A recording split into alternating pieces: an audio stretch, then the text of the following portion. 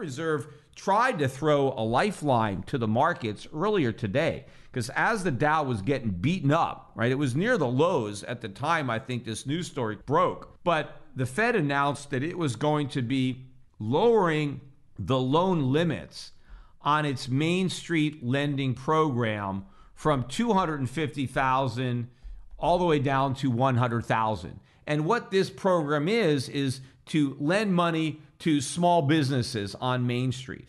Now, why is the Federal Reserve making these loans? Because there's no reason for the Federal Reserve to be making loans to small businesses, and certainly not loans as small as $100,000. I mean, why can't these small businesses get a $100,000 loan from their own banks? And the reason they can't is because they're not creditworthy. I mean, the banks could get unlimited amounts of money from the Fed. That's the problem. I mean, yes, there's no real savings to make these loans because nobody is saving. The Federal Reserve has been replacing legitimate savings by just creating money out of thin air and making it available at low interest rates to banks. The problem is the banks don't even want to borrow that money and lend it to these Main Street businesses because they know they're not going to get the money back, because these companies are bad credit risks. And so private lenders don't want to make the loans.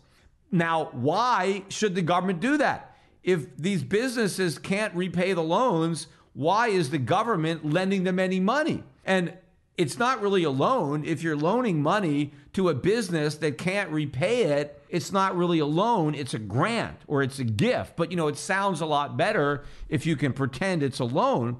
But this is all pure inflation. The Fed is just printing up money and handing it out to small businesses. Again, that's why I think a lot of people are starting small businesses so they can take advantage of this giveaway and just get money from the government. And, I've talked about this in the past. None of this is constitutional, right? There is nothing in the Constitution that says the government, the federal government, can loan money to anybody.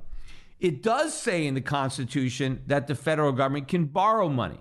So it's allowed to borrow money because it is expressly granted that power. Remember, and I've gone over this, the way the Constitution works, the federal government only has the authority to do what the Constitution specifically says they can do in Article 1, Section 8. And Article 1, Section 8 specifically says that the federal government can borrow money. Now, if it didn't say they could borrow money, they couldn't do it.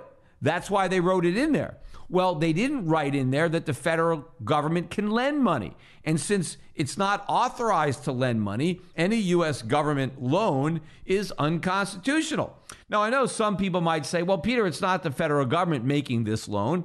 It's the Federal Reserve. And that technically may be true. And of course, there are plenty of other loans that are made directly by the federal government and are unconstitutional. But to say that these are loans from the Fed and not from the federal government, I think that's a distinction without a difference, because these two entities are acting in concert with one another. They are de facto the same entity. The Federal Reserve is acting as if it was an arm of the government, not an independent central bank. But what we do know is that the U.S. government has guaranteed to make up any losses that the Federal Reserve suffers on any of its loans. So in other words, the federal government has guaranteed the loans that the Federal Reserve is making. And again, there is nothing in Article 1, Section 8 that says that the federal government has the right to guarantee the loans of third parties, which would include the Federal Reserve. So the whole thing is unconstitutional. But apart from being unconstitutional, it's bad economics, and it's certainly not capitalism.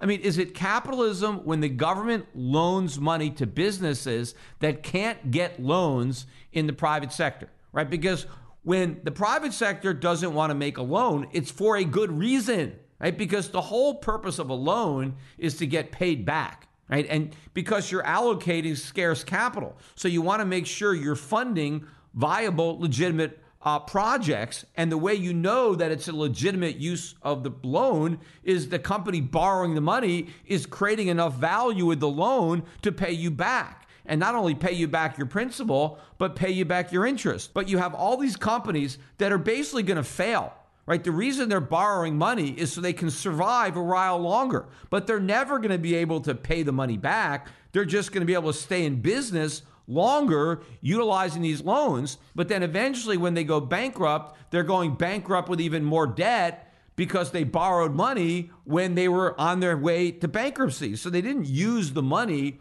productively. They just used it to stay afloat, right? And what the government is doing by extending these loans to companies that can't afford to pay it back and that would go bankrupt without the loans, they're just keeping them in business longer, allowing them to accumulate even bigger debt so that when it comes time to theoretically repay these loans, they're in even worse financial shape than when they took them out. So this is the opposite of capitalism. This is a complete waste. And look, the Trump administration is all for this, right? At the same time, Donald Trump talks about how America will never be a socialist nation, yet he's supporting what amounts to socialist policies where the U.S. government is picking the winners and losers in theory. Of course, all they're doing is picking losers and loaning them money.